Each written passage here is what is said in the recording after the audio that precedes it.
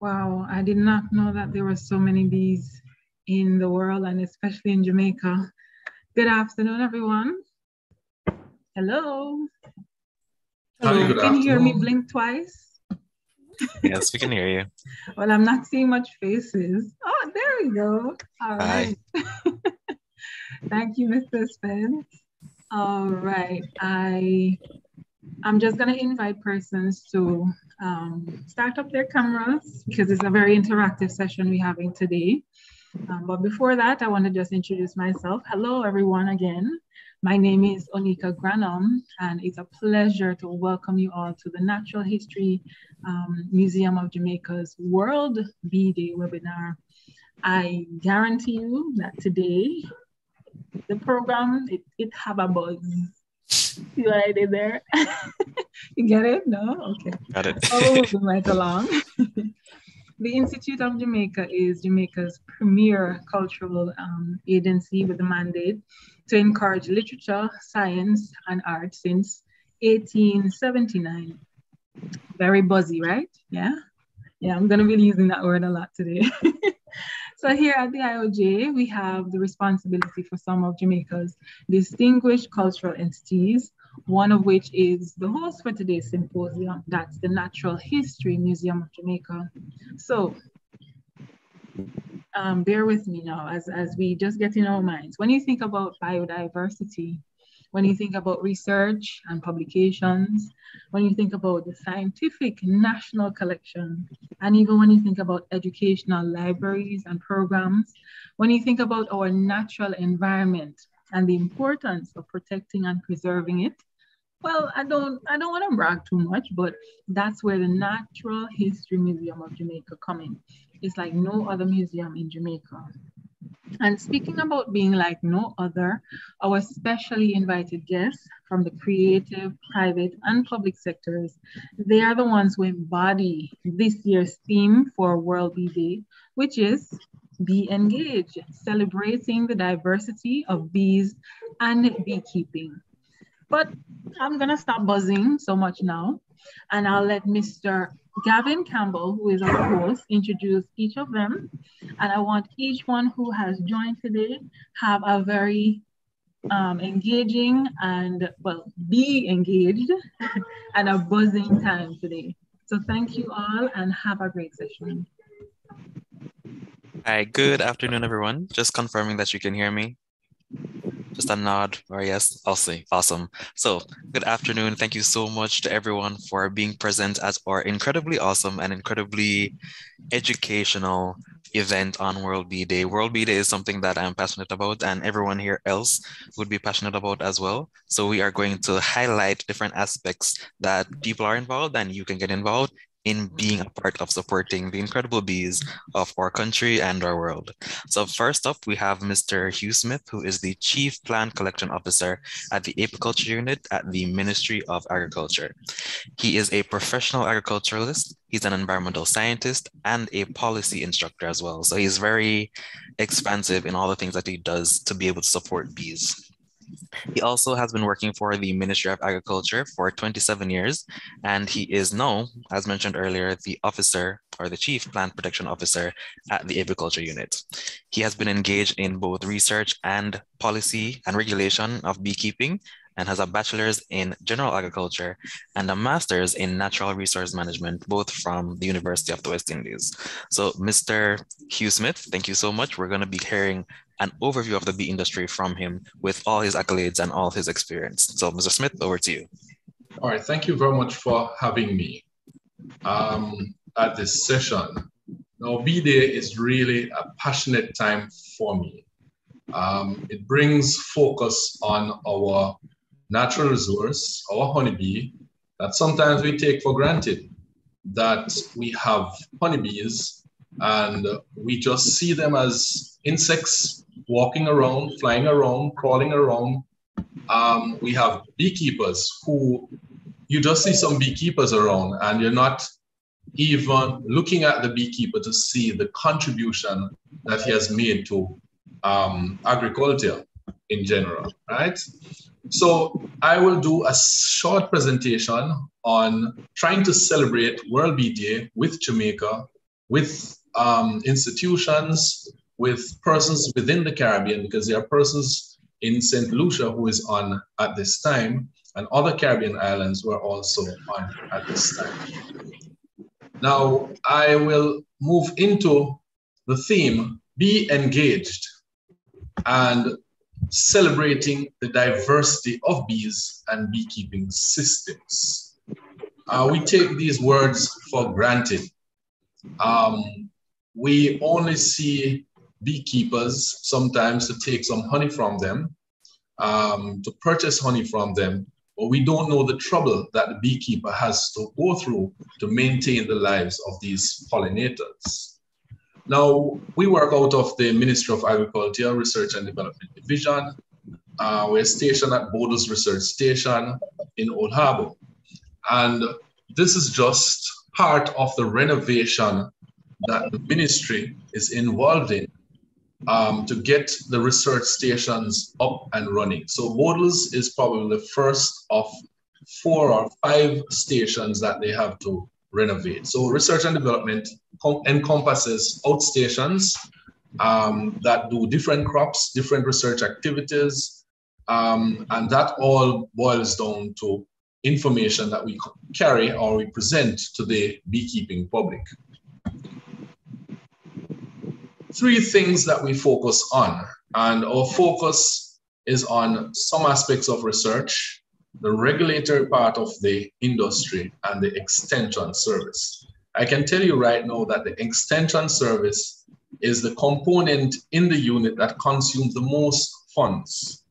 And the extension part of it takes you into the different areas of Jamaica, takes you into the farmers' premises, takes you into these beehives, and as such, we're able to do a lot of surveillance for different pests and diseases. So an extension officer, when he provides a service to you, he is also doing something in relation to protecting the national stock. So he'll tell you how to manage your hives, how to manipulate your hives, how to get your hives in such a position that they are productive. But he also is looking for major threats that are affecting the industry.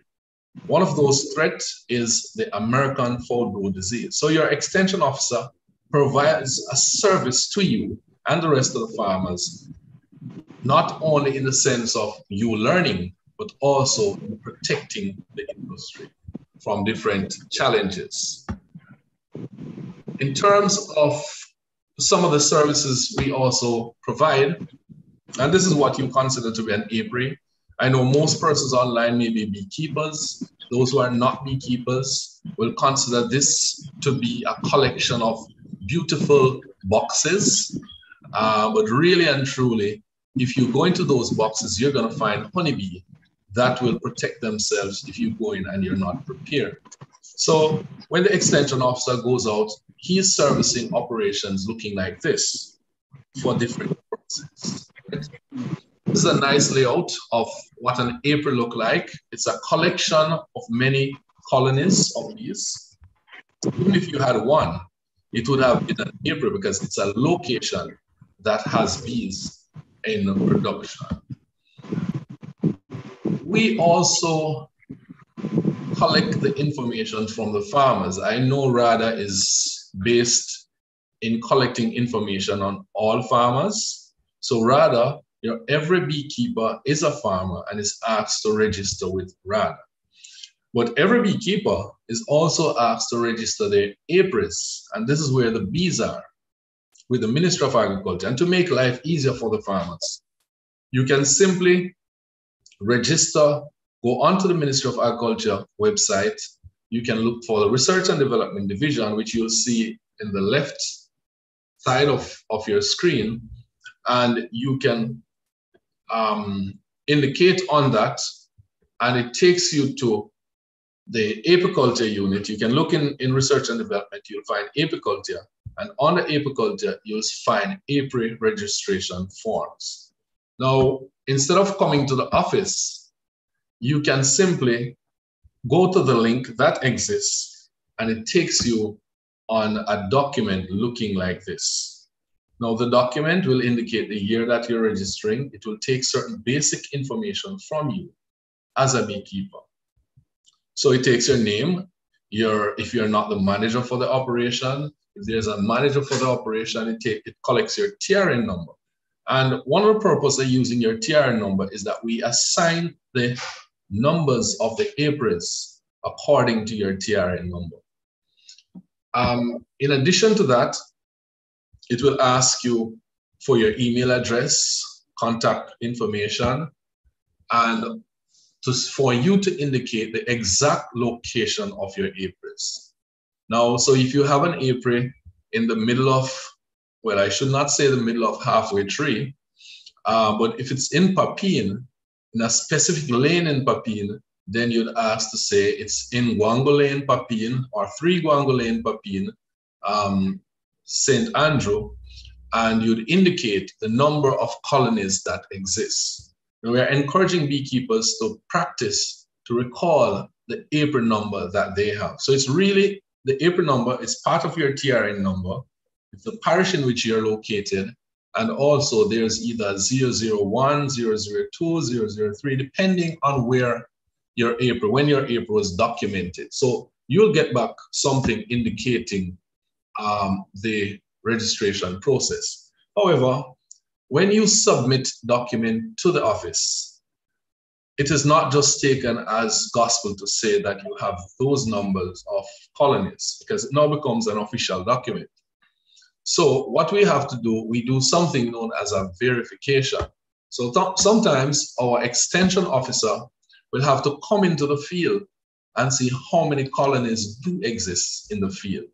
And with that verification, then a document is prepared to indicate that you have registered your operation.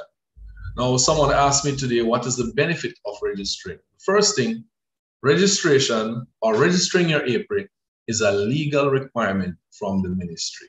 So all beekeepers are asked to register their apiaries by January 31st of each year, or 30 days, within 30 days of establishing a new operation or expanding their beekeeping operation. So legally, you're asked to register your apiaries. Why would the ministry want you to register your apiaries? For registration, it's critical that for registration, it's critical. I just paused to find out if you're hearing me.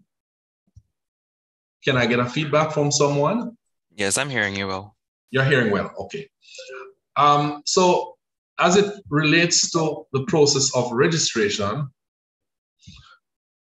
if you are doing business and it involves your beekeeping operation, then this document is taken to the different agencies along with what is provided by RADA to indicate that this is the level of investment that you have in the field.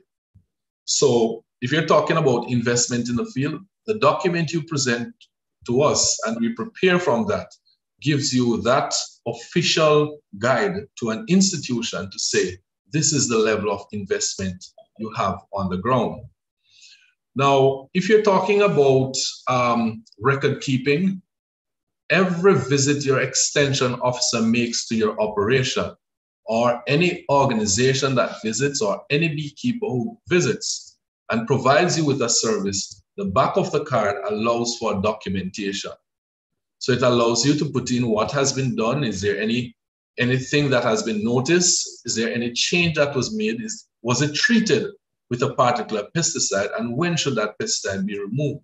So this document provides such a critical tool for your record keeping side. If you are moving honeybees along the roadway, then it's also important that you get a permit. You see this truck is packed with bees for delivery. Prior to packing the truck for delivery, the colonies would have been inspected. So you apply for a permit, an inspection is done, and if it is safe for you to move those bees along the roadway, it has no pest or disease of critical importance, then that permit is granted, and then you can proceed to pack the truck with bees.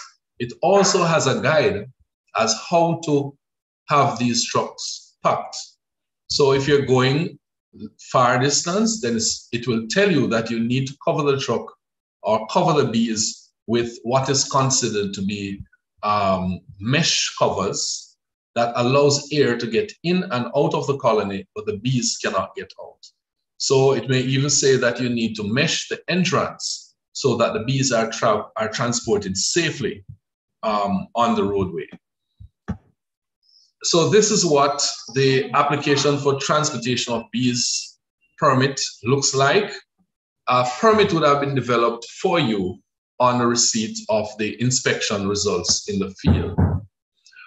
Now, another thing that we do, there is a situation that speaks about the hornet. And the hornet is, we have put in place a few traps at the ministry, Apiary, to determine if we have anything looking like the hornet. We have not seen anything like the hornet. It's really sour material, preferably vinegar, cuttings from fruits that are used in this trap, and it do attract other insects. So if we had the hornet at, say, Bodles, then we would have found some of it in these traps. So it's another way of seeing what we have in our operation. This is again a continuous stand with bees, colonies of bees, and they are set for production at this particular location. We do a lot of training, and training comes at the parish level. So each officer, so if you're in Kingston and St. Andrew, for example, you have an extension officer who would be responsible for conducting field training with you. So you can usually contact us for that information.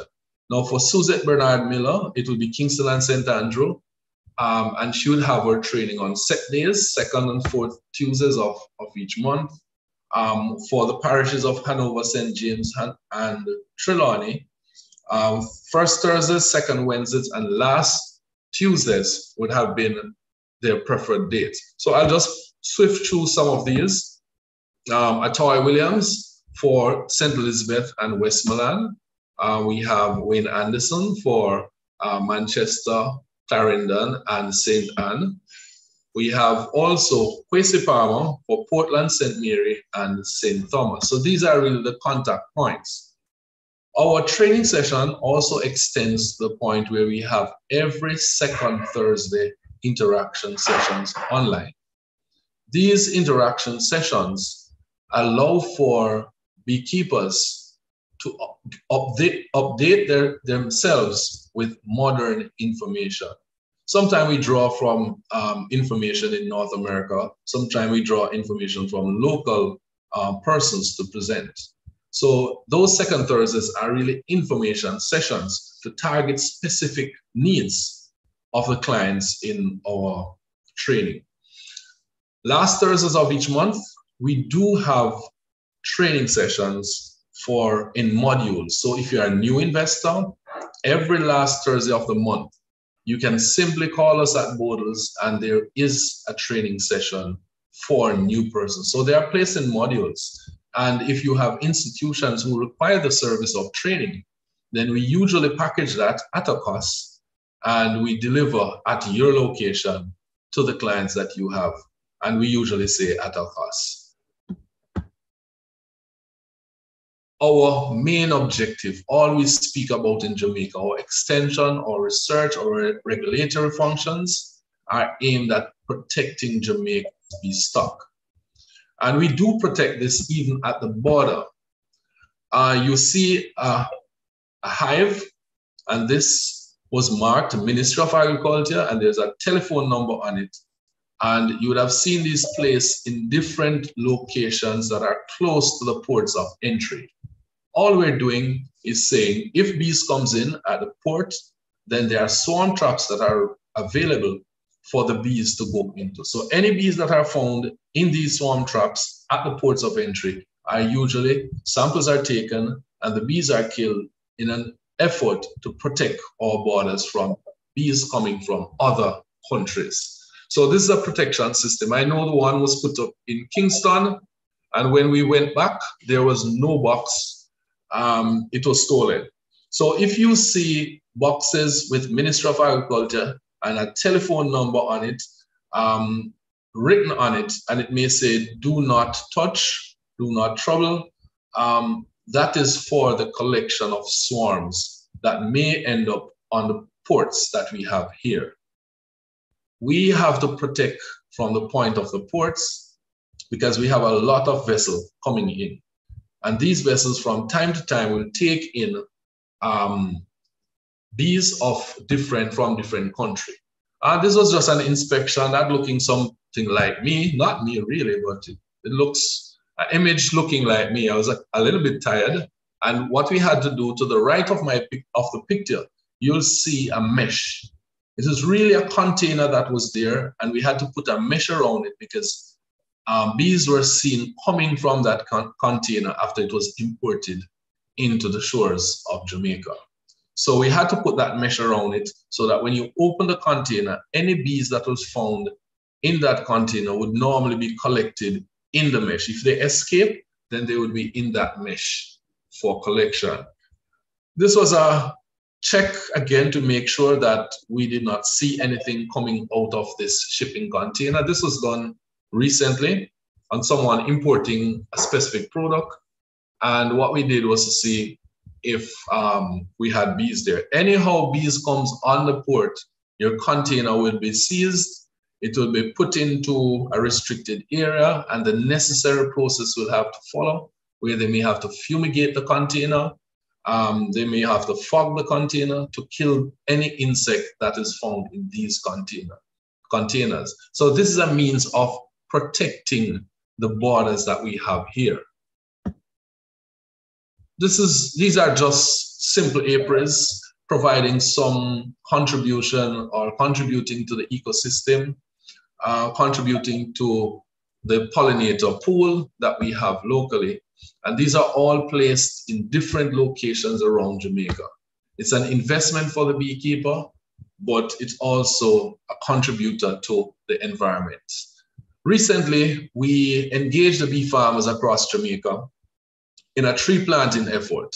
We decided that we wanted to plant trees. We wanted to plant fruit trees. And we engaged associations for them to be the vessel in terms of distribution and planting the trees for the benefit of the environment and for that awareness, and planting that seed of awareness in the farmers and the communities would have been our start this year.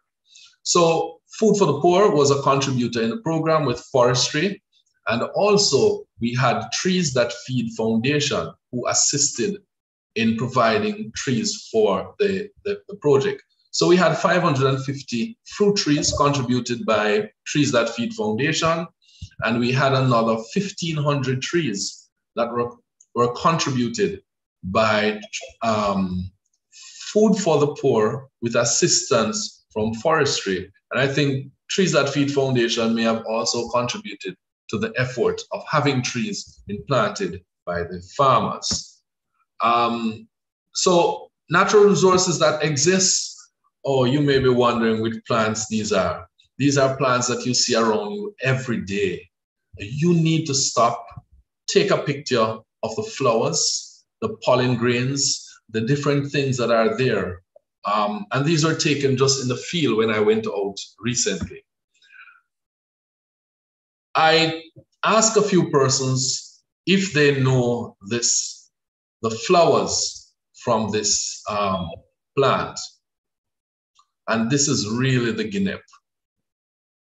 So next time you see plants around, next time you see flowers around, stop, take a picture of the flowers and see how beautiful it is. And remember, guinea do contribute significantly to the production of honey in some parishes. So this is where plants do get a lot of nectar and they do get pollen for contribution to the national honey crop. This is a close-up on your guinea tree or guinea flower. And this is our famous ackee flower. I know you may be saying, this is beautiful. Have you ever stopped to take these pictures? Next time you pass a plant that is flowering, just stop, take a picture of a flower and see what it looks like. And it may be looking like this. And this is from Aki. And this is our normal honeybee collecting nectar from the Aki plant or Aki flower. And these are honeybees that are really hard at work. And in support, as I go back to the tree planting effort island-wide, this was just a collection of these trees. We had a wide range of trees that contribute a lot of nectar and pollen to the industry, but we could not go without tools. So again, Food for the Poor was approached, and each parish association was given a set of tools so that they could engage the communities, engage the rest of farmers, engage the schools in a tree planting effort. So you'll see me go through a few slides. This is the Manchester Bee Farmers Association, hard at work, planting trees, trying to put them in areas that are fenced and have them protected as we go along. So this is Manchester Bee Farmers Association in their bid to have Aki being planted and different fruit trees in process. I don't know, my officer is Mr. Wayne Anderson. Mr. Wayne Anderson was also part of the team in planting trees. So this is one of our officers. I don't know if he was trying to get up or after planting the tree, but the camera had caught him somewhere close to the tree that he has just planted. Tools been delivered to the St. Catherine Bee Farmers Association, to the New Harbour Village housing scheme. There are so many housing schemes that are going up. Can we as community leaders, as bee farmers, as concerned citizens, go back to these communities, go back to these new housing development and simply give a housewife, give a husband in the home one plant?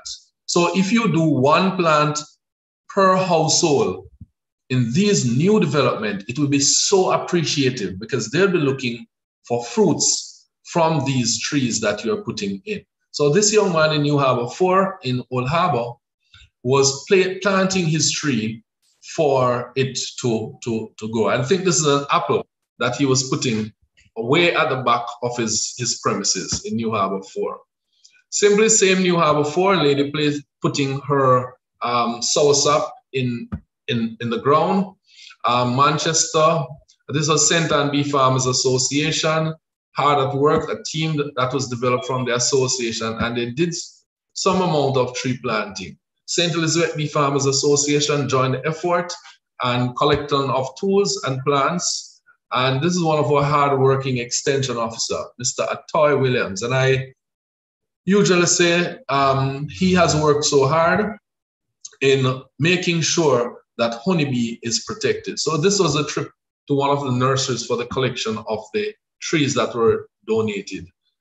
He delivered these trees and tools to the Westmoreland Bee Farmers Association. And I tell you, Westmoreland Bee Farmers have gone into some of the schools and have done great amount of planting of these trees in schools for their protection and livelihood. It doesn't matter age. The Kingston and St. Andrew Bee Farmers Association has been influential in having trees in the ground. I know they had requested additional trees for planting in communities so that they can contribute to the national tree planting effort. St. James will also collected plants and will be going into production. Trelawney,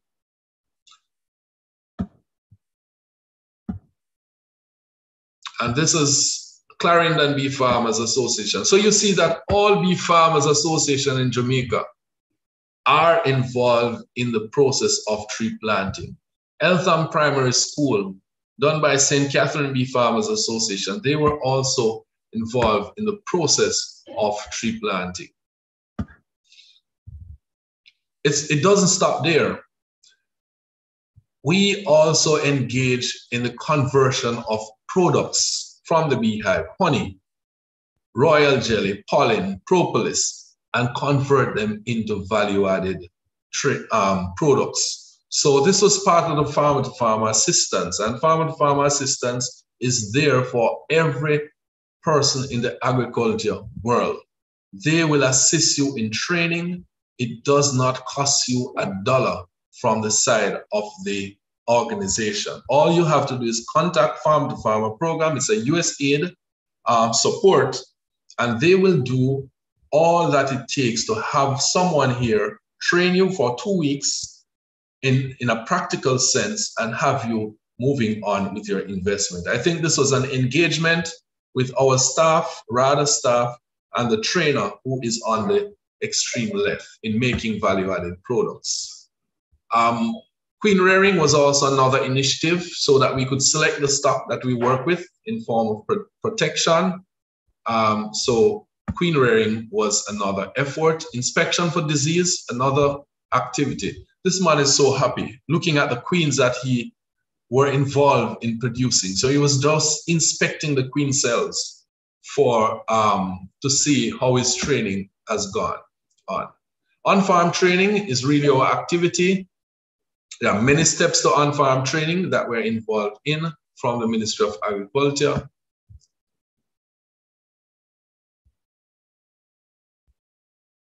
At the end of my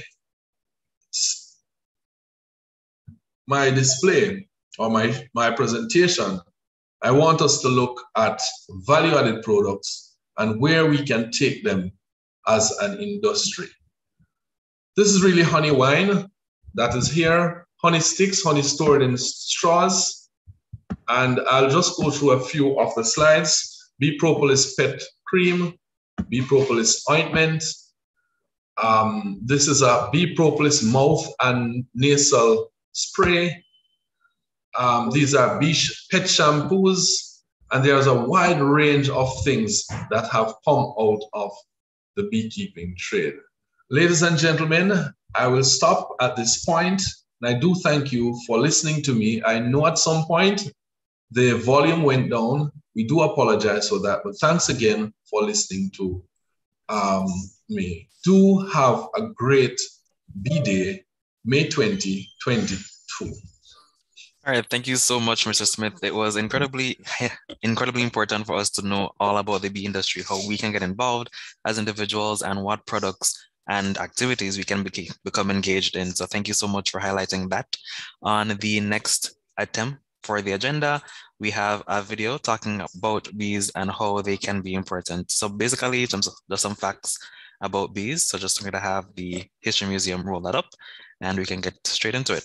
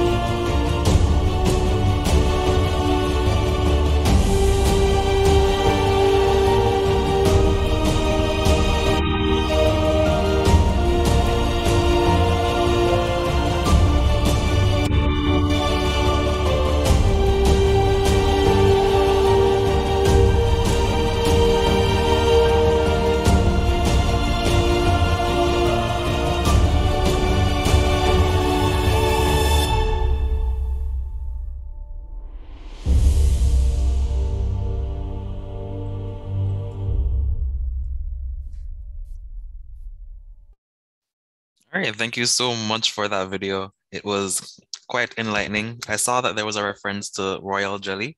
And when I was just a kid, just sharing an anecdote, when I was a kid, I saw that royal jelly was made from the saliva of bees as well as honey. So me in my very childish kid brain thought that I could use my own saliva and feed that saliva to bees to get them turned into queens, but that did not work out. It was quite disappointing, but from then on, I've learned much more about bees, so won't be trying that again. So next on the agenda, we have Mr. Adrian Watson, who is the CEO of Honeybees and also a Chevening scholar. He got his BSc in geography and zoology from the University of the West Indies. He's currently a Chevening scholar doing an MSc in conservation and land management at Bangor University in Wales. He aspires to significantly transform Jamaica's environmental and conservation sectors, as well as teach people more about bees. He's the CEO of Honeybees, as mentioned before, which is a small enterprise which focuses on sustainable beekeeping for Jamaica to help in order to combat climate change. The beekeeping that he does also focuses on training for youth in low-income countries, as well as wards of the state. He is also the executive director of the Jamaica Environment Entrepreneurs Advocacy Network, or GEAN, very long, but awesome, which aids to have social enterprises advance their climate smart and nature-based solutions for protecting biodiversity and managing our ecosystems. In 2020, he was an Unleashed Fellow as well as a REAP Agritech Fellow. And in 2021, he was a YLEI Fellow. So Mr. Watson will be presenting today on some bees. So Mr. Watson, over to you. Let's have fun.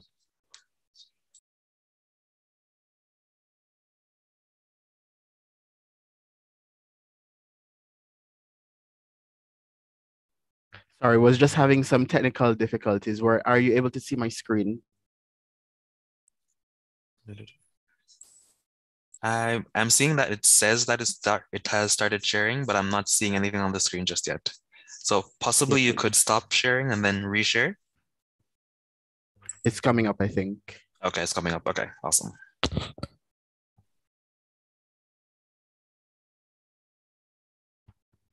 All right, while that is loading. Oh, it's taking a little bit longer than expected. I see a notification saying that he has started sharing the screen, but I haven't seen the screen shared yet. All right, so I'm going to stop sharing and allow the team to. Okay. I'm going to allow the team to share on my behalf, and then I'll just signal you to go through for me. Thanks very much.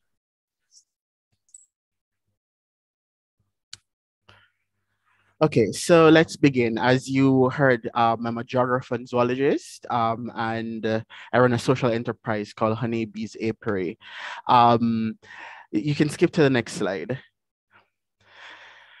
So a little bit of background on bees. There are about 20,000 bee species worldwide, and I'm not sure about the amount of species in Jamaica, but here in the UK, there are about 270 bee species here. I know for our local bees, they're a hybrid between the bees found in Europe and North Africa. Sorry again, if you could skip.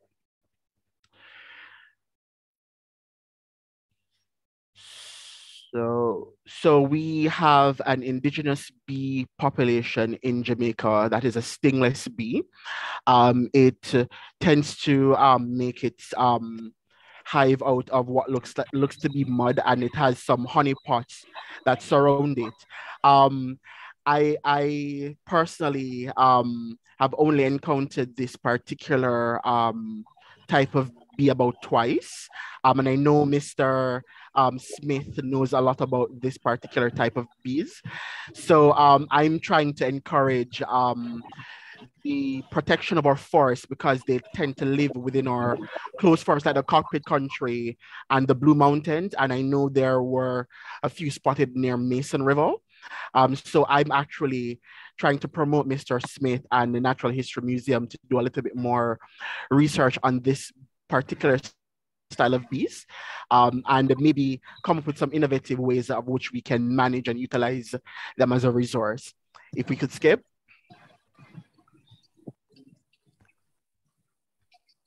Next slide.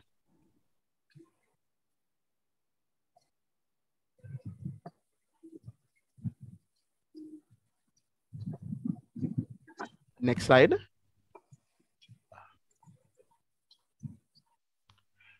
Okay, so whilst I'm waiting on the next slide to appear. Hello? Next slide. I can hear you, but there seems to be some disconnect. Okay, good now. All right, so some honeybee facts. So sometimes a bee has to visit about 5,000 flowers to just make one single teaspoon. They also live for about 6 weeks on average. It might be more, it might be less, depending on where you put them and how hard they have to work. They are known to be, in quote, very fuel efficient, and scientists here seem to think back because of their body morphology, they should not actually have the skill to fly. But bees and honeybees as a pollinator tend to defy the odds all the time. One colony can have as much as 100,000 bees in it. And of course, the type of honeybees, Apis mellifera, that we raise here in Jamaica are not native like the indigenous bees that I mentioned before. So care needs to be taken in terms of how you position your hives and where you position your hives in consideration for our native populations. Next slide.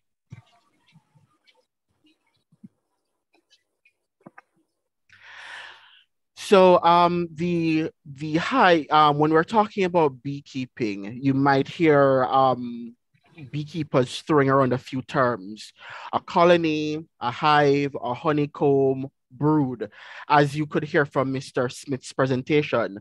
So a lot of people think that the hive is synonymous with the collection of bees themselves sometimes. Not quite. It mostly just refers to the structure, right? And the colony itself, with the queen, the workers, the drones are the colony.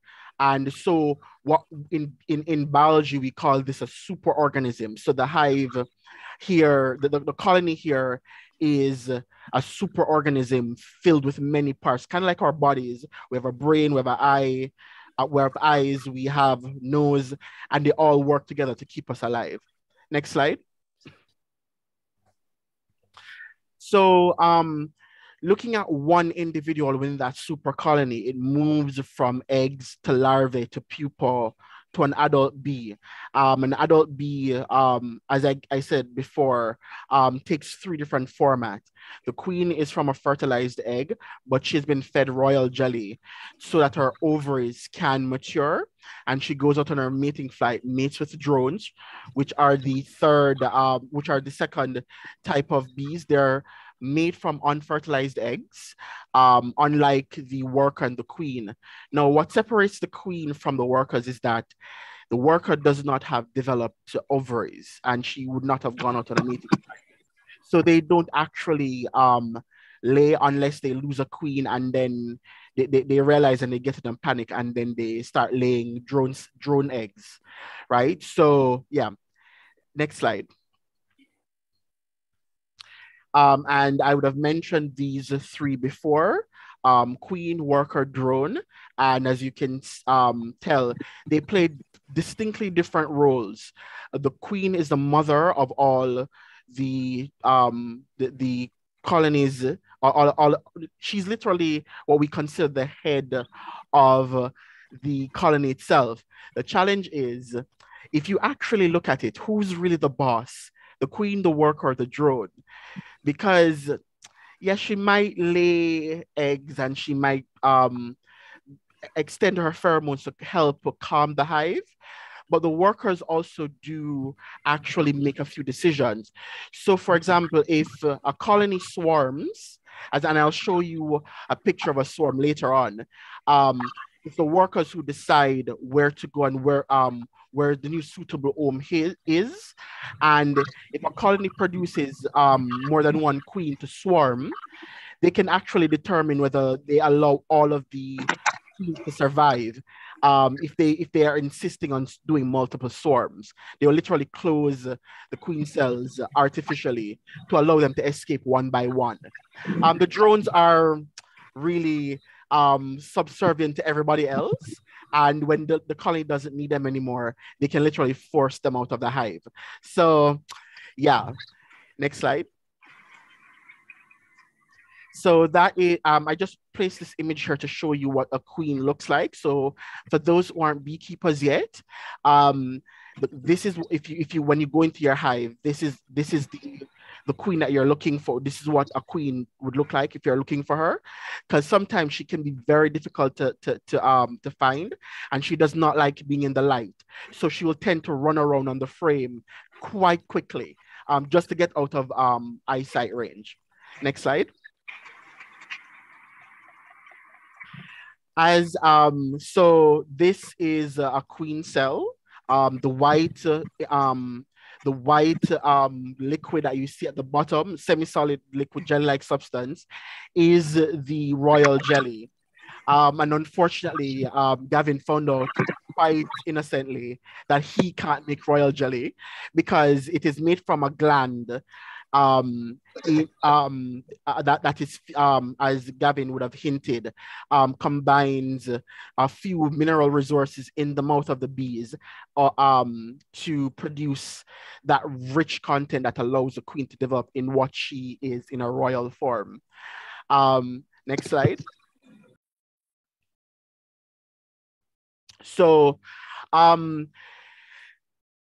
just before you go into beekeeping, there are a few words of caution here. So the worker bees stings are barbed, and the funny thing is, it causes their death, but that's only a feature of if they sting mammals like us humans, because our skins are elastic, so they can't pull those barbs out because it was made to sting other insects primarily.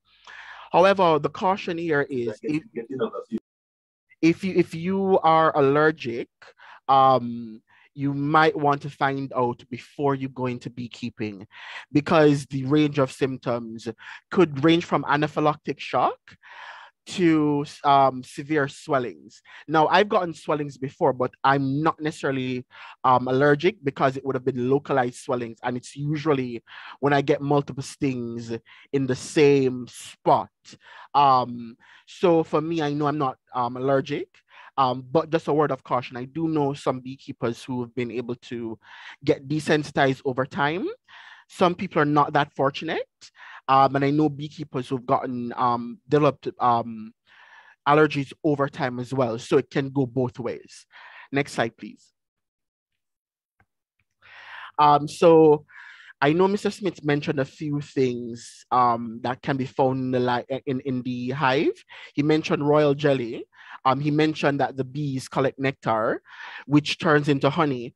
But a lot of people don't know that there is what is called bee bread in the hive, which is where a lot of their nutrients come from, where they mix both pollen and the honey mixtures to nourish the larvae and the brood within the colony. Next slide. So on screen is what the bee bread looks like. I know some beekeepers actually do scoop out of some of this and actually eat it as well. I actually tried it. It tastes very fermented. I personally think it does actually taste like sourdough bread. But that's me. Some people might not like it. I do. To each his own. Yeah. Next slide. So some of the tools that we use to protect ourselves: smoker, hive tool, the veils that we wear. Here, I've actually been in the in the apiary here, and their bees are so gentle that I literally was able to take off my mask, my veil, and actually taste some of the honey and quickly put it back on. They still do sting, but here they've bred for gentleness in some of the farms that I've been at. I've been to China, and they raise a Serrana, and I didn't have to wear a veil at all. But for our bees in Jamaica, they're a little bit more on the tough side, like we Jamaicans. And so, like a Jamaican mother, they will slap you. So I wouldn't necessarily try it with Jamaican bees right out the go. But if you're a brave soul and you don't mind getting, yeah, I would suggest just wear your veils. And your hive tool will help you. Now, for me, when I didn't have my hive tool, I used knives as a substitute for the hive tool. Next slide. So this is the box that generally everybody uses in Jamaica. But here in the UK, where I'm now based, they have what is called a national standard. The measurements are close to this, but not quite the same. And they look like this, so you could get the Langstroth hive confused with the UK version of the national standard, in quote, the national UK standard, just to be clear. Next slide, please. I also use top bar hives. That's one of my top bar hives, as you can see me in the photo a few years back. And the white top bar hive is the one that I was actually opening. But I'm also now, through Honeybee's Apiary, working on a prototype, which is the open source beehive type of design. And that's actually not actually made with traditional carpentry skills. I'm actually learning how to use a particular computer to actually make these hives. So give me a few years, I'll start making them and shipping them out if you're interested. So just a little plug, a shameless plug there for my business. Skip to the next slide, please. So the other type of hive, which I'm also going to be prototyping and testing over the next few years, is the Warray hive. It's similar to the top bar hive, but it's kind of like a fusion between top bar and Langstroth, but you can't swap the frame between Langstroth and top bar, unfortunately.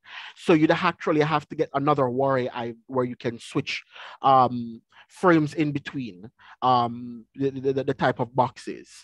But they're good at producing wax like the top bar hives. Next slide. Mr. Smith mentioned bee propolis, which they actually get this from the gums of the tree, and they actually glue down anything that they don't want moving. They're like a crazy mom with super glue. When when your mom trying to fix your shoes because she can't afford to buy another shoe for you next year, and she's super glue. This is even better. This is ultra super glue, like it just glues on everything. When you become a beekeeper and you're trying to move, I've been in my apiary once and trying to get the gum out of the way, and literally the whole hive starts shaking. So they're really good at gluing things down. Next. So this is what I just wanted to put this pretty picture in, showing what the comb is. Now, I personally, when my combs get old, I tend to put them in a solar wax melt and melt this down. And I remember Mr. Smith talking about additional income revenue streams that you can make. I remember one lady, she was trying to make makeup, and she purchased my wax from me. And she said, Adrian, tell me as soon as you harvest and you melt down the wax. She collected about £2 from me. Easiest money I've ever made in my life. And she made makeup out of it. And she says the makeup that she had made, she just didn't even need to make perfume. The way it smells so sweet and it smells so floral. So again, shameless plug in terms of supporting your local beekeepers. Next slide, please. This is another illustration of closed capped honey when it's what we call ripen, and uncapped honey in the bottom.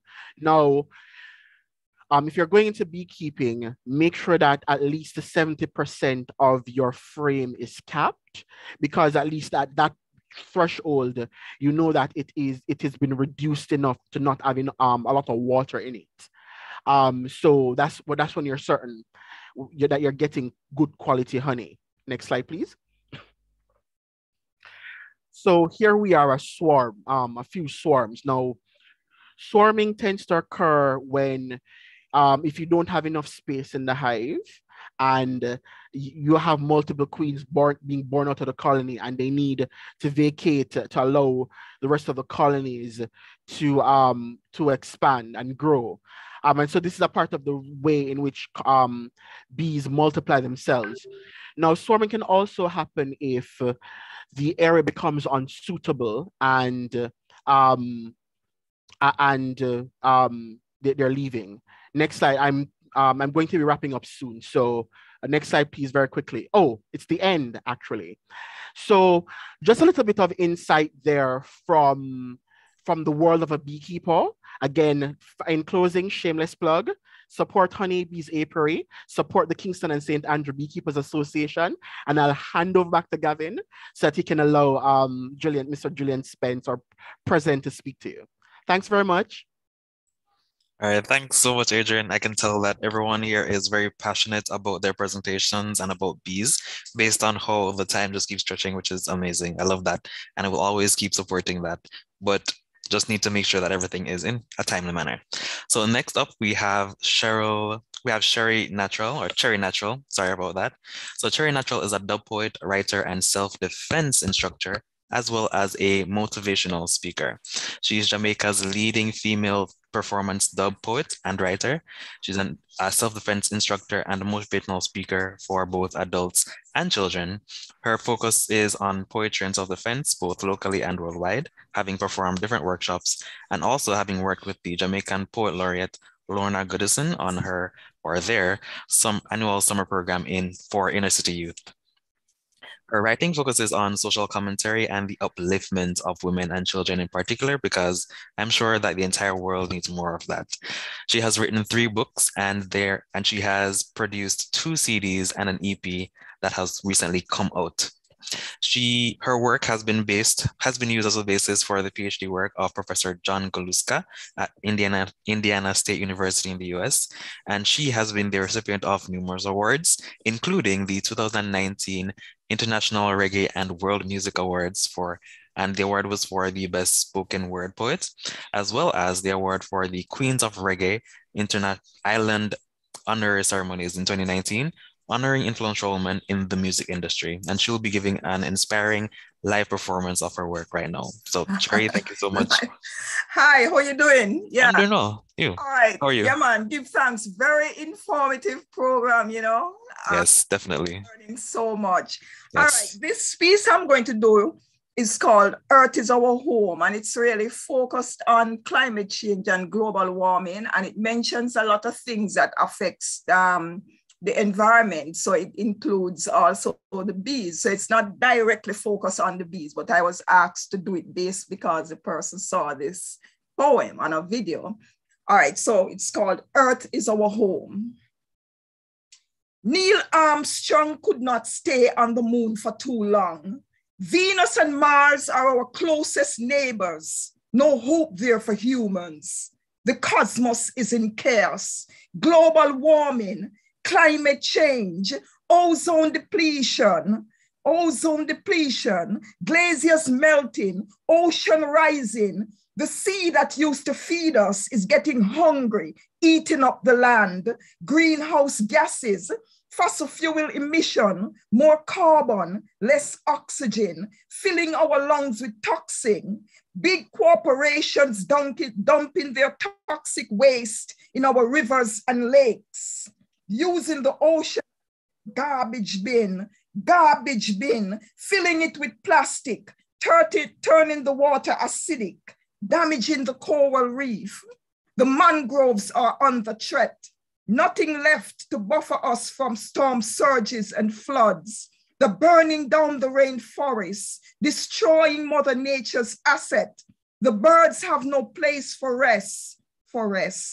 nowhere to breed, pollinating insects disappearing because of corporate greed. Geez, I couldn't tell when last I see some bees. Geez, I couldn't tell when last I see some bees. Earth is becoming a melting pot. Joni Mitchell said, the paving paradise, putting up parking lots. We won't know what we have got until it's gone. They're running away the bees, replacing the trees with concrete, lack of vision. If they can't see the problems, they need to see an optician. If they can't see the problems, they need to see an optician. Mother Earth is suffocating. She can't breathe. Her lungs are blocked. Capitalism hands are around her neck and its knees in her back. Earth is our only home, our only home. We are connected to the mountains, the rivers, the trees, even the rock stone. Let's preserve the planet we live on. There is no plan, net B. If something goes wrong on this one, our collective survival depends on everyone's cooperation. Everyone's cooperation. We won't know what we have got until it's gone. They're running away the bees, replacing the trees with concrete. Lack of vision. If they can't see the problems, they need to see an optician. Optician. Give thanks. I thank you so much, Cherry Natural, for that inspiring poem. It really rang true for a lot of the issues that we have to this day, whether it is at this country, in this country, or across the world. So many different corporations, different businesses, our own activities that are causing so much damage for the environment, for all the things that we need to survive. And as you mentioned, we need to work together to be able to solve these issues and to make sure that they don't get any worse in the future. So thank you so much for that. Give thanks. Yes, awesome. So next we have Mr. Julian Spence, who is the president of the Kingston and St. Andrew Beekeeper Association, and he'll be talking just to give us some inspiration about what we can do and how we can and need to actually manifest our work and our energy to make sure that we can protect and do just as Cherry Natural said, protect and preserve our resources and our environment. Mr. Spence? Afternoon, everybody. Afternoon. Thank you for inviting me, and I'm going to try and be brief and just cover what I think is relevant for the day, World Bee Day. I should emphasize that I don't have a fancy presentation like Hugh and Adrian, but I'm just going to talk, and the chat is open, so if there are some questions along the way, feel free to put them in there. But let me start off by saying today was World Bee Day, first time it's being sort of celebrated in Jamaica, which is a good sign because it now means that the Ministry of Agriculture, policymakers, decision makers are acknowledging the importance of bees. And that, of course, is part of the education process. So we need to accept that, acknowledge that, and realize that bees have, in fact, been overlooked for too long.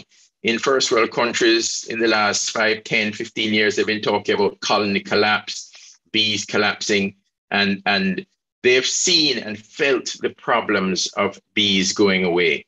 Now, in those parts of the world, a lot of money is made by people who have hundreds, and in some cases thousands of hives that they put on flatbed trucks and they roll them into California, into almond orchards. They roll them into farms. And their sole purpose of making money is not honey, is not propolis, is none of those things. It's pollination, because it's critical to food supply. You know, a saying I've heard is, I heard many people say that they don't like bees, but I've never heard anybody saying they don't like to eat.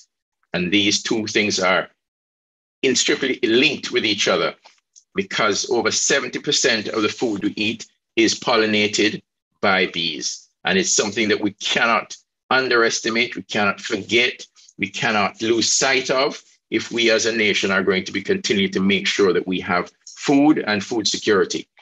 And so that is a critical point that I want to get across to everybody today, is the importance of it. What you find is that when you mention bees to people, most people, and a lot of this is focused on young people. I hope there's some young people here who are, well, compared to me, everybody's young, but there's some people who are not bee farmers, but they may be just interested in listening. you think of bees, you think of stings, and you think of honey.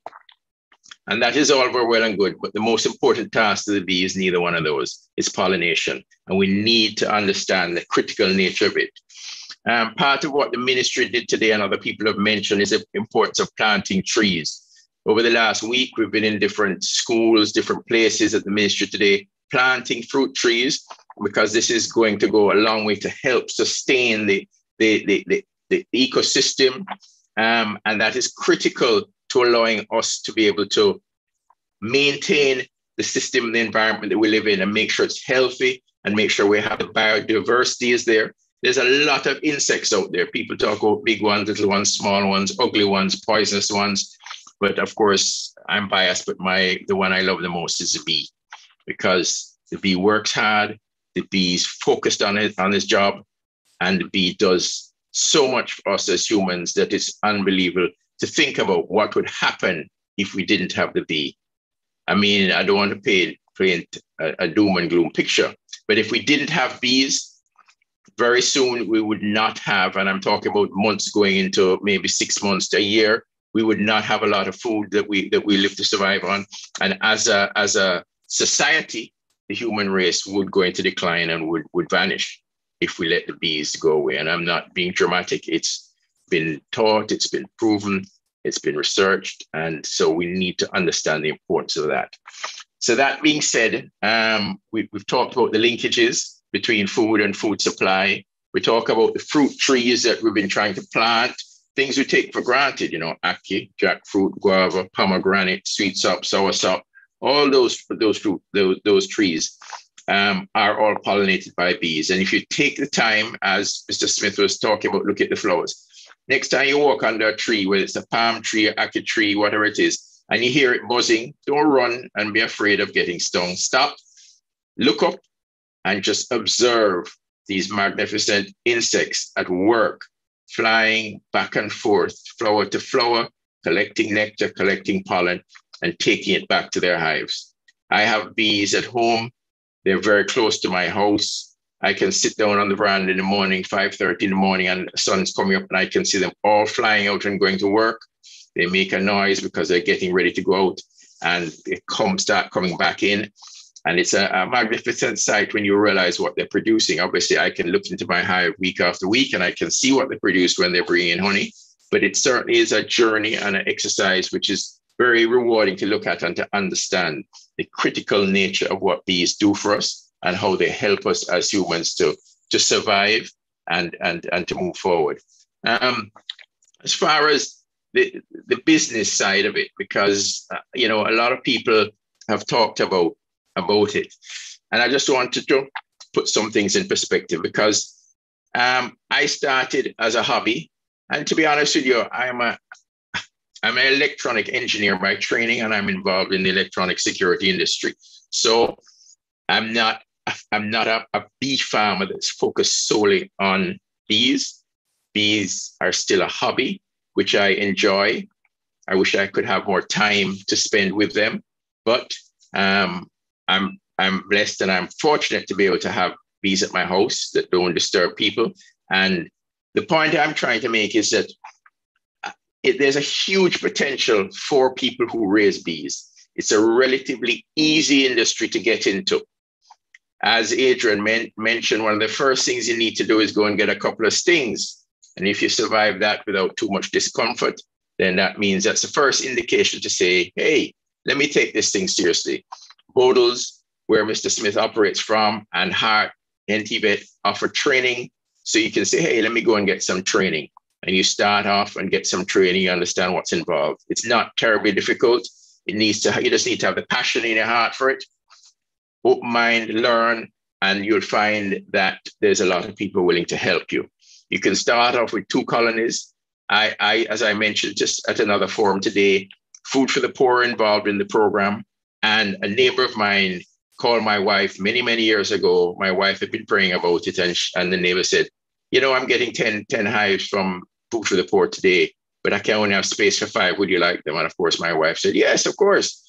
Then I get a call from her to say, honey, we're getting 5 hives from Food for the Poor. you got to go figure out where to put them. Of course, this is at 6 o'clock at night. I didn't know anything about bees. Anyway, a few things later, we found a place to put them. The house was full of bees because my wife didn't know that they love to follow the light, and she left the light on at home, and the door was open, and the house was full of bees afterwards. But anyway, it's part of the learning curve. And now, many, many years later, I'm involved in bees. I've tried to help people out in whatever way I can. We have an association. We have a WhatsApp group that we have for close to 100 members in there. We try to stay focused on bee-related matters. There's people who are relatively new, just getting into it. They ask questions. We have beekeepers who have been doing it for 30, 40 years. They're happy to share their knowledge. They're happy to share their wisdom. Sometimes if people are operating in the same area, a young bee farmer will draw alongside an older bee farmer, and they'll get help. They'll share the knowledge, and it's a supportive system. Now, as I talked about the business, bees don't make honey all day, every day. If you have bees, you get flows of honey that come with the season. As with the rain, as with the drought, you have seasonal growth of plants and flowers, and the bees go out and then they harvest and then they store and then you can reap. So as bee farmers, you may be able to reap honey for 2 or maybe three times a year, depending on climatic conditions. So it's not like a water tap where you just turn it on and you get honey, you turn it off and it doesn't happen. It's not like that. So you have to work with the bees, manage the hives, understand what they're doing, help them along with the process. When there's a dearth period, means it's a drought. Maybe they've had, tropical storms. A lot of the blooms have gone. You have to feed bees. Now, it's one of the few things why people like to get into bees, because unlike chickens, pigs, cattle, etc., you have to feed them all the time. You don't with bees. For many years, I didn't have to feed my bees until things got bad, sometimes with a drought. And then you have to feed them, and it's relatively easy to feed them. You just mix up a mixture of sugar and water, put it in plastic bags, put it in the hives, and they're happy, and they're like, okay, we got food, we're good, and we're going to keep multiplying and doing our business. Why I'm emphasizing the importance of this is because I'm noticing more and more young people getting into beekeeping. And it's a great thing because over the years, I know a lot of elderly people, my age and older, have been in it for a long time. And then they're like, there's no family around them. There's nobody to take over the bees. They get older, they can't help looking after the bees anymore. And it kind of just wanes away. And the wealth of knowledge that has been gained is gone. So it's very important to try and encourage young people to get involved with the industry, to, as it says, going a call to action is to get involved in it and see it as a way that you can make a living, because the demand for honey is huge. When I say huge, we can hardly even supply our local demands. When I started to talking to people overseas about honey and export it, they were like, yes, we definitely want it. From, as Adrian could tell you, he was in China. There's a huge demand for honey in China. And one of the things that Jamaica has is we have a brand. Most things come out of Jamaica, whether it's coffee, whether it's sugarcane, whether it's ganja, whether it's honey, people want it because it has a good brand and it's a quality product. We have the Ministry of Agriculture has a facility with the EU that they've had in place for like 15 years, and they have to pay every year to keep the option open. And we as a country have not exported any honey to those markets. And there's a huge demand for it. And anywhere where you can produce something locally, using local ingredients, using local labor, using the bees, and turn it into something you can export to earn foreign exchange, has great potential. So I say this to anybody who's thinking about doing it, who's got the passion, who may have the willingness and the time. Seriously think about it. Contact your association. It doesn't have to be Kingston and St. Andrew, which we're involved with, but contact your relevant association. Get some support. It doesn't take a lot to get started. You can start with 2 hives. And the beautiful thing about it is that when you understand it, you can actually split your hives, and you just need to buy the boxes and the boards and the frames, and you can split and grow and grow and grow. I was talking to somebody today who got their starter from Food for the Poor. They started with 5 hives, and they have over 80 hives now in a relatively short period of time. When you get up to that level of hives, you have a business that you can sustain you and that has a great potential for growth. So I say and want to encourage persons that this is something that you can take on as a business. You don't have to do it full time when you start, but if you do it and you start to grow and see how it expands, it gives you the potential to realize that now I can have something that I can develop on, that I can grow into. And there are so many value-added things. We're just talking about honey, which is an easy thing that the people talk about. Today at an event at the Ministry of Agriculture and Fisheries, there were people there with propolis shampoo, propolis ointment. There's pollen, all sorts of products that pollen goes into. Beeswax goes into cosmetics. There's a lot of value-added products that come out of this industry that have huge potential. People are looking more for natural, organic type of products. People want to move away from the artificial, mass-produced type of cosmetics and other things, and they want to gravitate towards natural type of things. So there's a huge market for that. It just takes persons who, with that entrepreneurial spirit, that passion, that, want to do sort of things, to find a way to find a niche product, to expand on it and to move it. And that is one of the things that I want, some of the things that I want to encourage people to think about, encourage farmers who may be just starting out now, to encourage them to grow, to take it a little more seriously. And there's all sorts of support services you can get, whether it's the ministry or other facilities to help you set up a business. There's the SRC that have a facility for bottling. They'll bottle all your honey for you, sterilize your bottles, do all that sort of thing for a very minimal cost. Of a couple of $1,000s, literally. So it's something that you can find the help. If you come up with products that you want to develop, you can go to the SRC. They will sit down with you. They have the technical expertise, the scientific expertise to take your idea, your concept, and say, okay, it works when you make it at home in your kitchen and you've done a batch of 10 or 15 items. But to do it as a business, you have to do 500. And this is what you're going to need to do to the 500, and do 500 units consistently up to a standard that can meet international standards and be certified and registered. So there's a lot of help and resources out there. And so the call to action is there. And I will close on that note. Thank you very much. All right. Thank you so much, Mr. Spence, for all that Sorry, information. There's one thing I forgot to mention, and it's just part of the education process. What happened is that I put my phone number is tied to the Kingston St. Andrew Beekeepers Association. And what I find is I'm getting calls from people weekly about to come and collect swarms. So what I'm realizing, that people are realizing, whether it's in their business place or at their home, or I got a call this week from a fire station, where, and Adrian alluded to, where bees swarm naturally for whatever reasons, and they will just move out of a hive, and in the process of going to try and find another place, they will land in a tree, land in a business place. And of course, the people who are operating, this is a picture of a bee the swarm that went into a forklift at a factory. You ask me why they end up in the forklift, but the business couldn't operate because the forklift couldn't use, because nobody was going to go into it. But I say to say is that the people are realizing, instead of trying to kill the swarm or to kill the bees, they call us. I get the information from the persons, where it is, contact name and number. I put it into a WhatsApp group, and we have farmers who are geared up, ready to roll, jump into their car with all their tools, go on and take on the task of recovering a swarm and put it into what is a nice home for them, which is put it into a hive body, dark place, bees like, that's going to be managed, maintained, and looked after.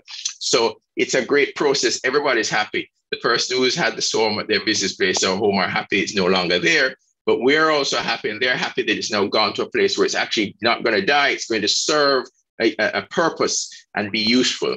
And so what that says to me is that people are realizing it's not something to be scared of or frightened of to go and kill the hive, but there are people who will come and, take it away and give the bees a home, which is what they're really looking for, and support them, and everybody is happy at the end of the day. So for that, I'm thankful. Back to you. I'm thankful for that too. I really like bees and insects in general. So to hear that they can be not instantly murdered and just sent somewhere else where they can have a home and produce resources that we could use, I love hearing that. So thank you so much, Mr. Spence, for sharing that with us and bringing us to the forefront of getting something done, getting more done with bees. So thank you for sharing that. There's one last thing that I'd like to add before we close and move over to the Natural History Museum. So bees, as we've been talking about today, have been incredibly important. We've been focusing on honeybees for different industries, but bees do not operate in isolation. Honeybees don't operate in isolation. They work as a colony, but there are also several other species of wild bees that are also incredibly important for pollinating other plants and even other crops, as well as other insects that help to pollinate different plants across the world. And in recognition of World Biodiversity Day, which is in the next 2 days, just want to slide that in there to show that there is a whole network of organisms that help support bees, honeybees, and other insects and support our industries. So let us be more conscious of that and their roles in them. And now I switch over to Eartha at the Natural History Museum for the vote of thanks.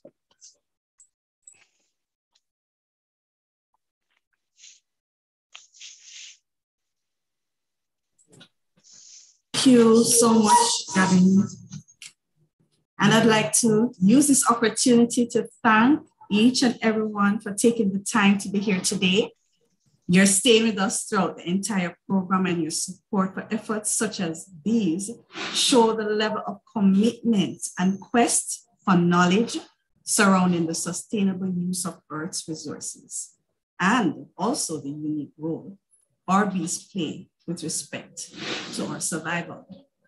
Now, this program would not have been possible without the kind sponsorship of Highway 2000 East-West, quite instrumental in the support of educational initiatives such as these.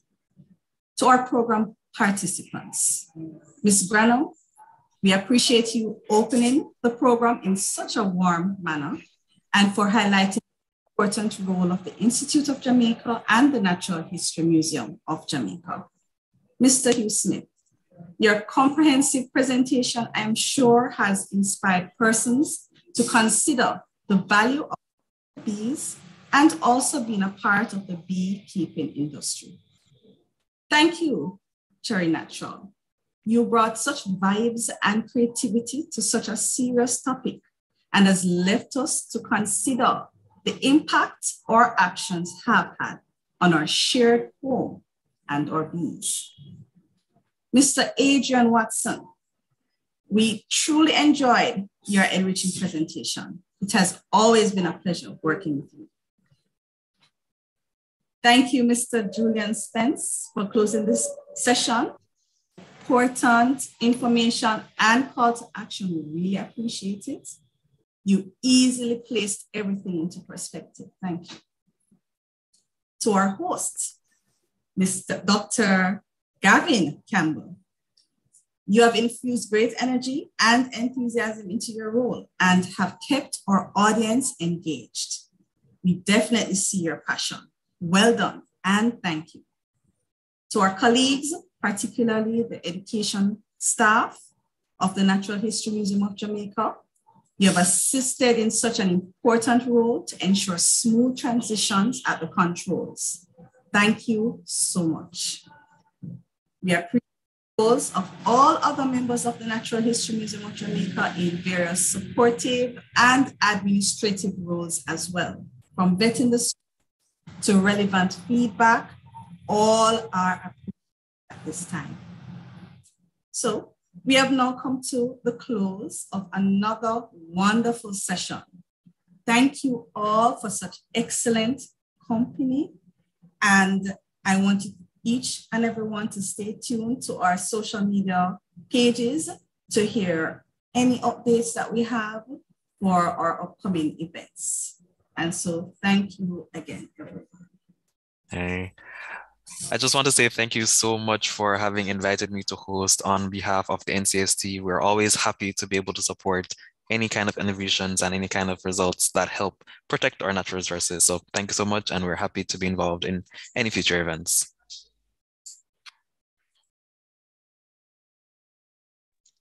Thank you too for having me.